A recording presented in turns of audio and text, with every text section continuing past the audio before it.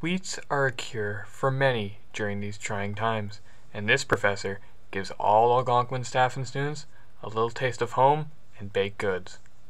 My name is Marianne Murphy, and basically what I do is I'm just responsible for the running of Savoir Fare, which is the hospitality store, and with goods sold by the goods that we sell are goods that our students in the culinary program and baking program, what they make. So what they are learning in class, we package it up and we sell it here.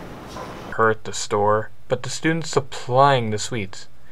This would usually be a good opportunity for the culinary and hospitality students to take customer feedback and see their delicious creations in the hands of some very thankful customers. Before COVID, it was a happening spot.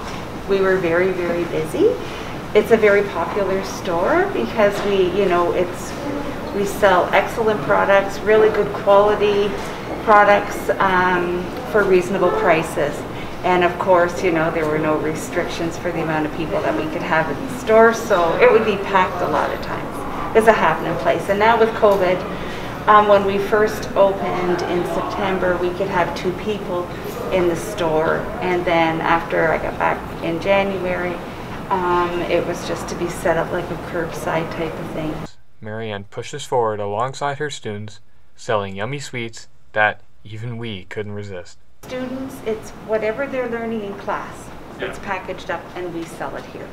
So this week, our baking semester ones, they made the hazelnut coffee cake and the puff pastries. And today we have the semester baking practical 2, which is the second semester baking students. They are making ham and cheese quiche today. They're making orange chiffon cakes and carrot cakes today. So yes, yummy stuff coming. Everyone is welcome to stop by and enjoy whatever sugary delight is offered during the week. Being stationed in E building across the hall from the Connection store, Marianne sets up her kiosk right out front, sweets presented and ready for purchase.